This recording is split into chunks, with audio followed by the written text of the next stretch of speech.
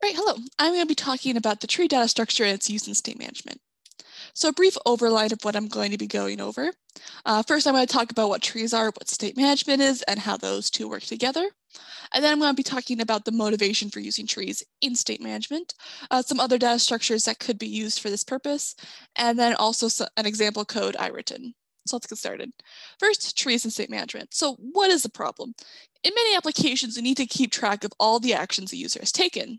These actions often result in a change of the state, for example, the UI you see. And these actions also change what further actions the user can do from there. So for example, when you press the login button, you can now access the enter username and password button. So what is a tree? A tree is a nonlinear data structure with a hierarchical structure. That means that there are nodes that can have any number of children, and those nodes can have any number of children. And so since it's a hierarchy structure, there's a top and a bottom. So the top of a tree is called the root. This is the node that doesn't have any parents. And then we also have the bottom of the tree, which are the leaves. These nodes don't have any children. So to navigate through a tree, you can go from the root to the beginning of the node, or the beginning of the tree, and go to any of the children until you reach a leaf. So how do trees work for state management?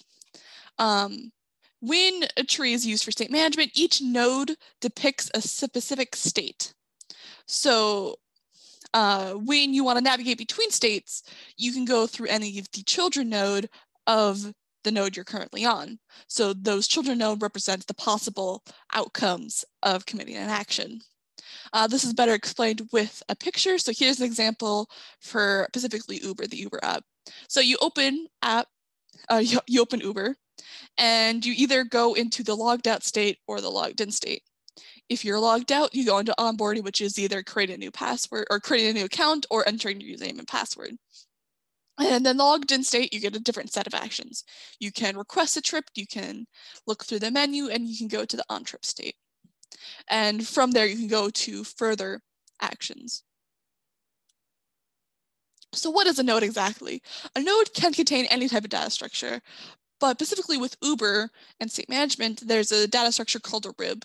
A RIB contains the business logic and network needed to navigate between nodes. And this can also include visual components. So it contains how to go from one node to the other, what actions you need to take to go from one node to another. And they can also contain the UI, the menus, etc. Learn more, there's a GitHub page, it's open source, so you can definitely look more into that if you are interested in it. All right, so why would we use trees? First of all, they're intuitive to understand. The hierarchy of elements in a tree resembles the orders of actions taken. You can think of it, it's very easy to understand how the system is laid out when you lay it out in a tree. It also compartmentalizes all of the pieces of application. So the nodes don't really need to know that much about each other. They need to know what their children are, how to get to their children, and maybe have a listener for certain events from outside. But really, it's very self-contained, and this makes it easy to build and test nodes independently. So imagine you have a very large team and everyone's working on the nodes independently of each other. Since they're so compartmentalized, changing one node won't really affect the other that much. All right, what other data structures can be used? So first you can think of the linear data structures. So, arrays, linked lists, that type of thing. And it is technically possible to do something like this on it, but it quickly becomes very confusing. So this little example here, it's the same Uber problem we saw before. There's logged in, logged out, menu on trip. We don't know anything about the relationship of these nodes from a linear data structure like this. We don't know that you can only access menu and on trip from the logged in state.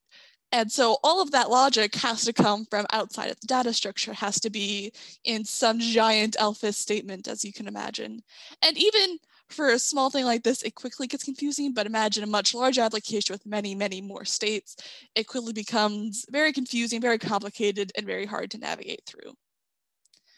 Okay, so what about a graph? A graph is similar to a tree in the fact that it's nonlinear, first of all, and that nodes can have connections to other nodes. So that same type of idea. However, it's a little bit different in that there's not a hierarchy, so there's not a top, there's not a bottom. And nodes can be connected in any way. So in a tree, right, you have children and parents. Parents can only be connected to children. Children cannot be connected to parents. In a graph, it's anyone's game. You can be connected to however many nodes you want in any direction you want them. Well, this allows greater flexibility of a graph, but it becomes more confusing when you're using for state management. You can't tell what are the actions and what are the outcomes, or which actions come before others. And also, since there's not a root, because there's not a hierarchy, there's not a top, you don't have a starting point for your application necessarily. And so it's not as intuitive as a tree would be. And since you can use a tree for all your actions and it makes sense that way, it's better to use a tree. All right, so let's look at the example for a tree. So here is the interface that I created for a node. I'm not going to go over all of these methods, but I'll just go over some of them. You can get the state of the node, so you can get whether it's a root, whether it's a leaf, and the value of the node. You can also get specific children or all of the children of the node. You check to see if it has children, and then you can add and remove children. And one thing specifically added that's important for this is this get element and has element function. These look for any nodes below the node and sees if that element is there. So you can kind of think of each individual node as a smaller tree of the bigger tree.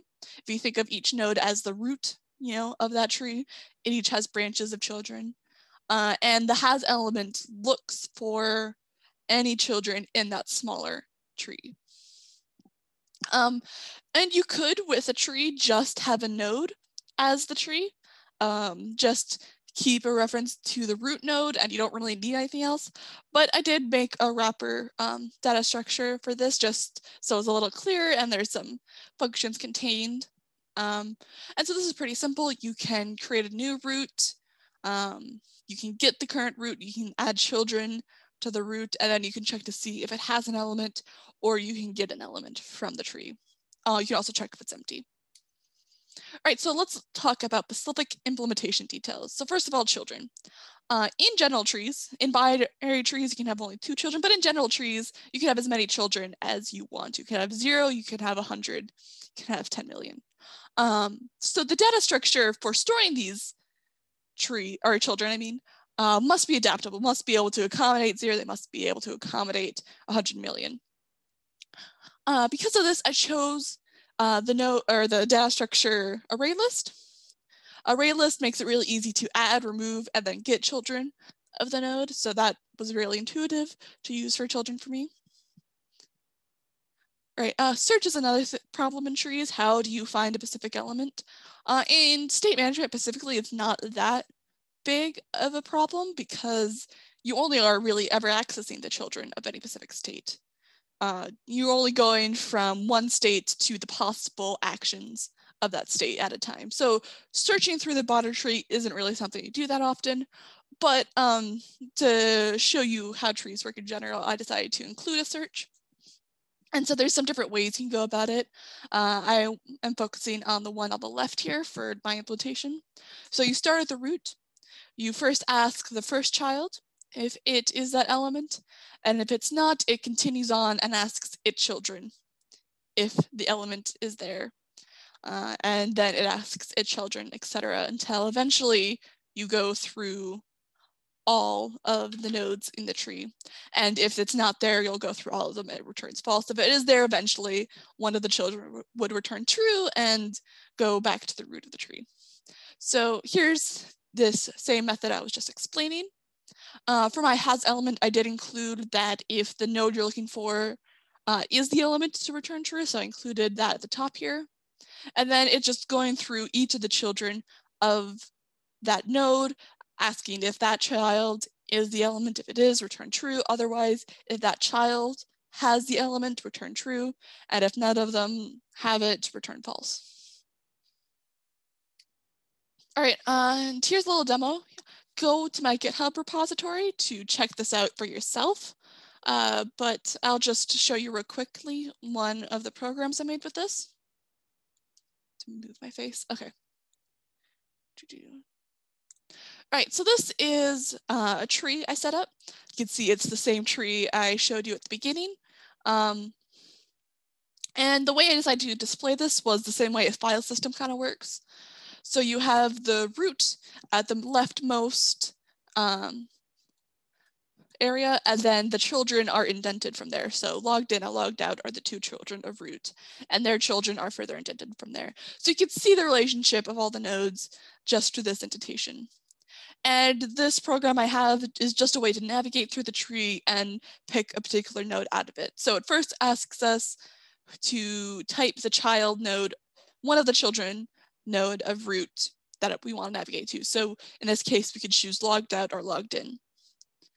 I am going to type logged out.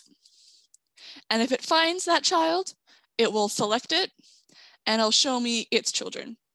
And now I have a choice. Either I can stay selected. I can say, okay, this is the node I wanted to select and exit the navigation, or I could go further and choose another child.